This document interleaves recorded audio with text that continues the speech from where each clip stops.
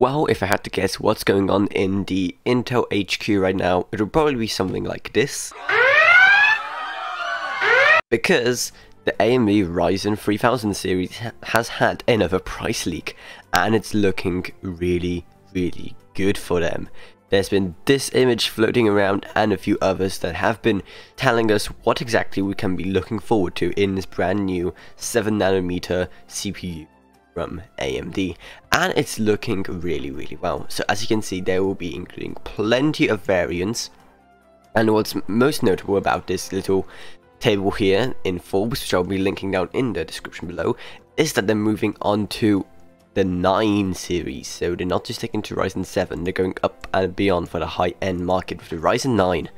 And this thing is a beast. It has 16 cores, 32 threads, a base clock of 4.3, turbo clock of 5.1, a TDP of 135 watts, and it costs $500, which may seem like a lot, but compared to Intel CPUs that perform similar to that, yeah, that is really low.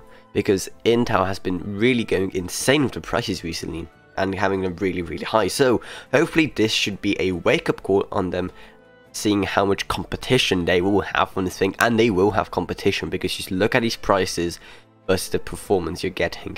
I mean, for that, the cheapest one, $99, you are getting 6 cores, 12 threads, base clock of 3.2, boost clock of 4, and a TDP of 50 watts. That is an insane value for $99. Now, this isn't final, by the way.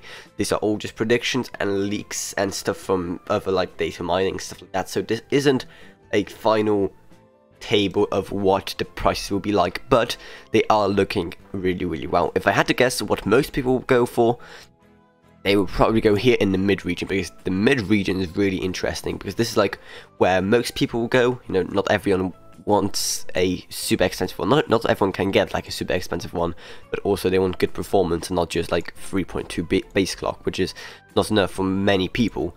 So the middle is where they really go. So for example, this one, the Ryzen 5 3600X, which is what I will personally get, is probably what I see most people getting.